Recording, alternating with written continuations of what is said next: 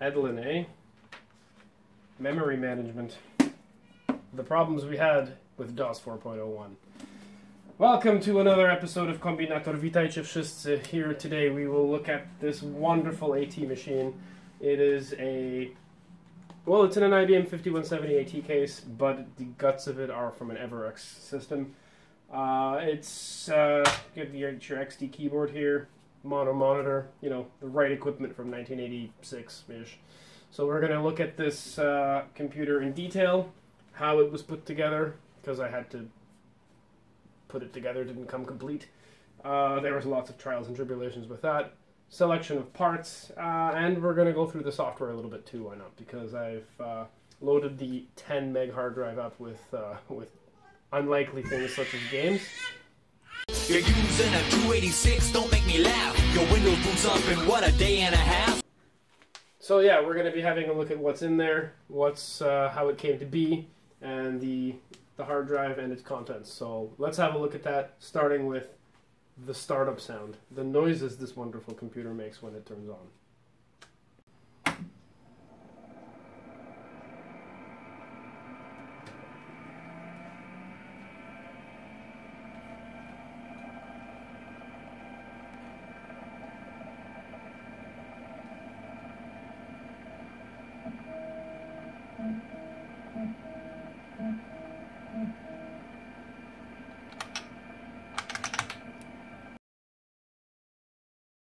So today we are going to be assembling and building a 286.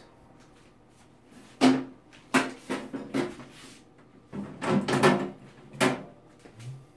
another 286.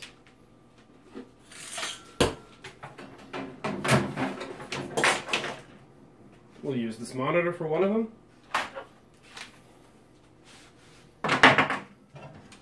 This lovely Model F keyboard for one of them. And this AT standard keyboard for the other one. Okay, these are some of the parts we're going to be using. Right here we have an EJ VGA video card, IDE controller, low density floppy, high density floppy, 2400 baud modem, 42 meg ID hard drive, 10 megabyte MFM hard drive. This is just an I/O with two serial ports, a parallel port, a game port, various cabling. I don't know which one I'll be using because of length. The controller card for the hard drive, a network card, and a mono card out in the back there.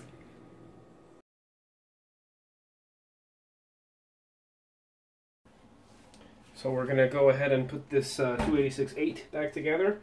I was going to do the 286.10 first, but just as I was about to button everything together, the keyboard controller interface failed, and now I have this thing to troubleshoot. Anyways, that's for a later video. I want to do something pleasant, and let us put this together. So let's start with the regular components. I'm not taking it apart more than this because it works, and it's old, and I don't want to mess with it. So we're going to start with too much. We're going to start with the I/O controller for the keyboard, for the hard drive and floppy. So first we're going to plug the battery back in and connect that in there. Oh, just a good shot of the coprocessor and processor. That's interesting. So set that to mono and put the first card in.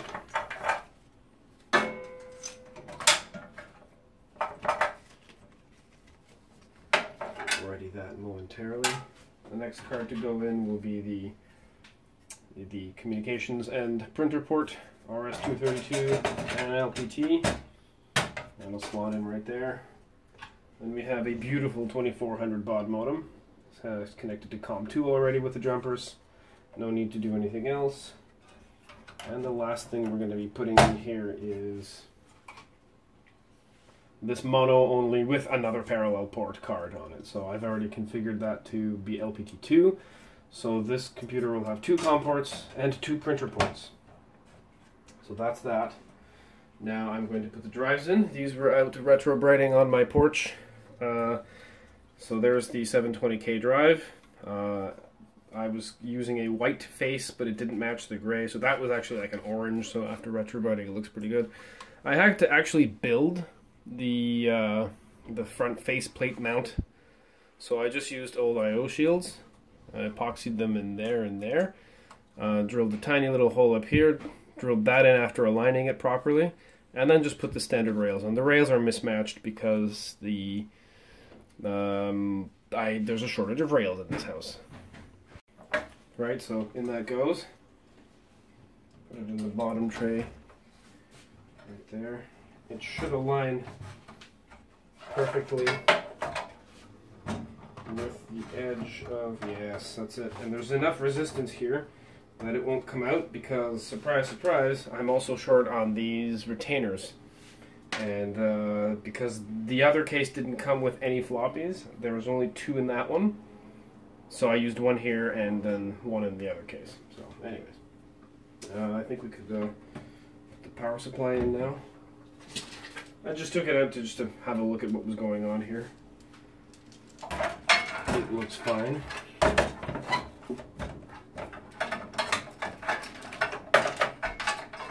we will connect the little Molex to the 720K.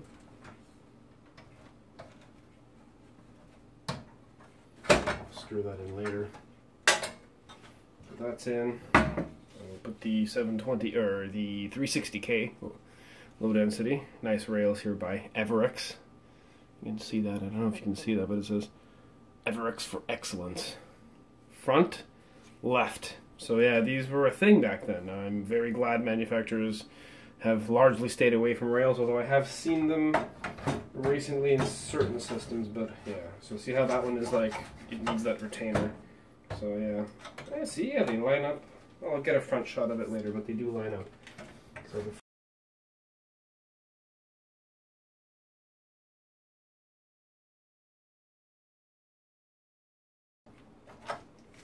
let's do the hard drive.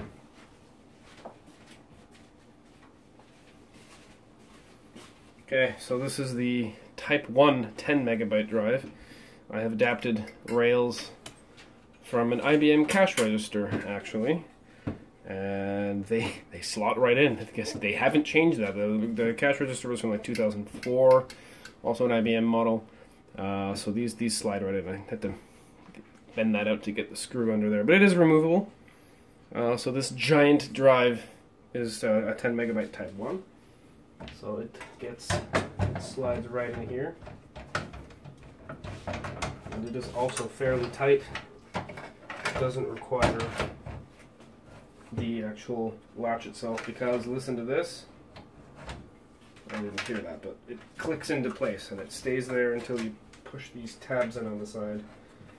So yeah, quite pleased with that as well. Control cable is thicker than the data cable. This is the data cable, yes. If you've seen my other videos about this drive, it's been featured twice. One about its performance compared to others, and one just on its own. I was super excited to have it, and I still am. Finally finding a use for it. Although, this may be a temporary application for this computer, as the drive is a bit on the small side, even for a computer this age. This computer with this kind of spec should probably have a 20 meg hard drive. I might be able to get one. Alright, now let's plug everything in. Make sure the switch is off. Monitor on. Actually, I'm going to reposition the camera. Okay, so we're going to fire it up. We're going to keep this original hard drive test I showed in the last part in with the computer. Test from late 1986. Well, third quarter anyways. Keep that in there. This is the drive. This is my boot disk, which also serves as the BIOS setup. So that goes in there. Alright, let's turn it on. Just do one last check because I don't want to lose another 286. not, that's a Nintendo cartridge, you could blow on it. Alright, black to black, batteries plugged in, nothing's touching here. Drives are all connected. Wires are in. Okay. Oh, right off the bat we have... Okay, that looks good. That was a quick post there. Press F1 key. And we got a working XT keyboard. And it's going to boot from that drive, which is now in really good shape. It was like kind of yellowed and shitty. I didn't configure it as just some DOS 5 disk. So now we run G setup.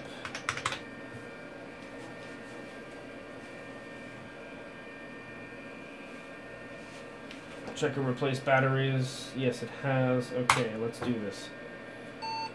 And set up RAM parameter. Yeah, so what time is it? It's 89 o'clock. 89:67:41, and this 161st month, 111th day of the 116th year. Excellent. That's so accurate. Okay, let's change that. It is currently 24-hour clock, so 21:08. The date is 4/21/2020. Yesterday was the magic day. Floppy not defined. Oops. No, don't do anything like that. 2. This is a double density number 2. Then the B floppy is 720K, so 4. Hard disk 1 is number 4. Hard disk 1 is type 41. No, type 1. Type 41 is on my other system. And base memory, 640K. Expansion memory, 384. Math coprocessor is installed, and the primary display is a monochrome, so everything needed to be adjusted there, not one thing was right.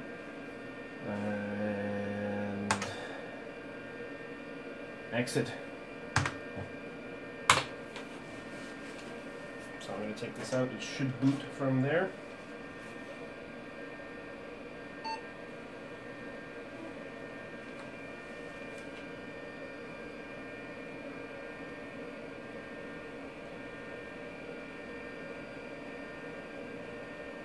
Oh, yeah. So I have... Oh, that's not good. Okay, we're back. Apparently I just needed to jiggle some cables around. These things are fragile and old. So we have on here DR-DOS from 1991. I think that's a bit too new for this system. And it takes up, you know, a whopping...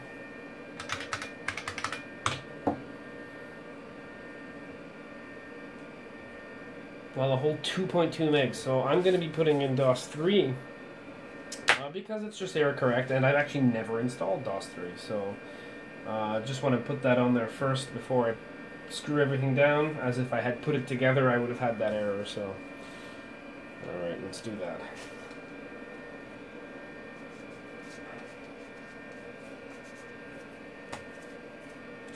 Okay, so I'm going to boot from this. This is a backup disk. I don't actually have the installer files. I know I've just shown that I have this disk, but I only have the part 2. I don't know where part 1 went off to. I've got DOS 5 on both of them, but these are high density disks, and DOS 5 takes up even more room.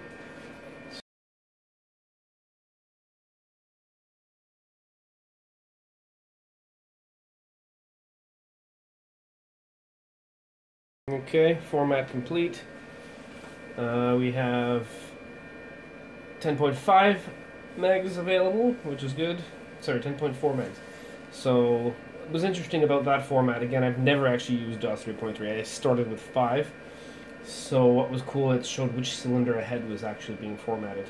So, I know this drive has no bad sectors, because I formatted it like 4 times in very recent history.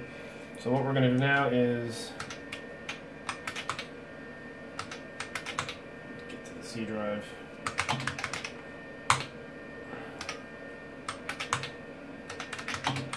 I'm sure this is how Microsoft intended this to work. So basically I'm just restoring a backup. Someone's backup.